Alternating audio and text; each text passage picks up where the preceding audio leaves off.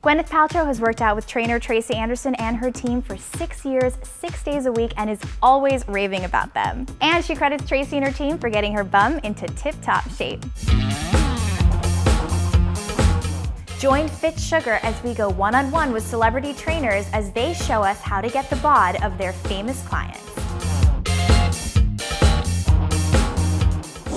Gwyneth has said you've taken her long, square butt and completely redesigned it. How did you do that? It takes a while, and you know, Gwyneth is such a great example for so many women at home because, you know, she is a celebrity, she is someone that a lot of women admire, but she's not someone that women at home should be like, oh, she was just given that, because she wasn't. She's incredibly hardworking. She's just amazing, an amazing student, and like she said, 6 days a week for 6 years. So I understand Stacey McDermott actually trains Gwyneth and actually helped her get ready for the Oscars. She did. She was with her all week, but we're all like family at this point. Stacey's been with me as long as Gwyneth's been with me, and so it's fun. It's fun. Perfect. Well, let's get Stacey out here. As you can see, why Gwyneth would rather have Stacey train her than me. And Stacey's been a teacher of the method for over 5 years, so you are in really good hands.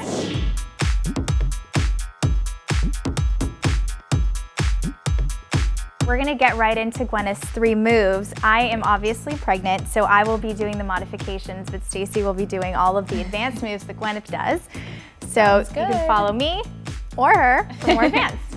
We're gonna start on all fours. You're gonna lift your opposite arm, and then you're gonna bring this leg down, drop to the elbow, and you're gonna extend to high back, taking the leg turned out. So this is a move that Gwyneth likes to do. It's really good at keeping your abs engaged, pulling that leg forward, and then bringing it down. And it really gets into those problem areas in our bum. I can see all your glutes working beautifully. Yes. So I'm going to show you your modification. Okay. You're going to start sitting on your side. Arm comes down. You're going to flip over to all fours, bring it down, and then extend back. And then bring it down. So just really piecing it together. So you're going to start here. Now bring the arm first, all fours, down, and then kick, down, and then back to the hip. Perfect.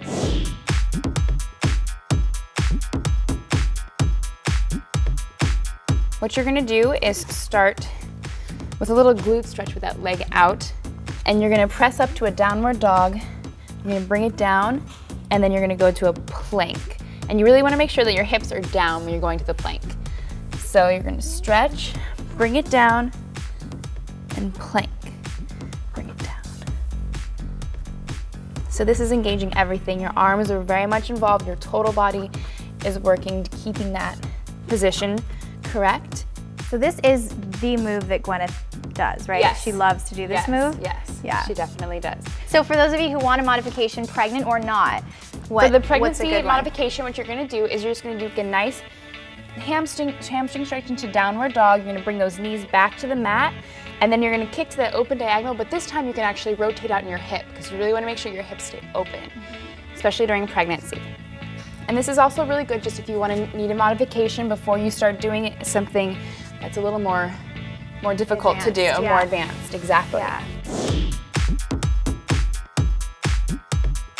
For our final move, we're actually gonna lay down on our side, and we're gonna be on our elbow as well.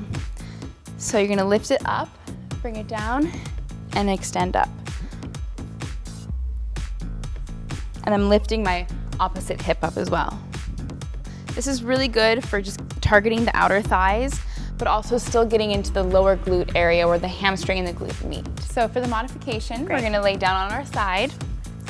Still gonna get a really good outer thigh lift, I promise. So you're gonna lift it up and bring it down. Perfect. Good. Do you feel it? I do. I feel it. And I think for this move, it's really important to keep your knee and your foot parallel so you're not overextending. This helps keep the hips open and loose.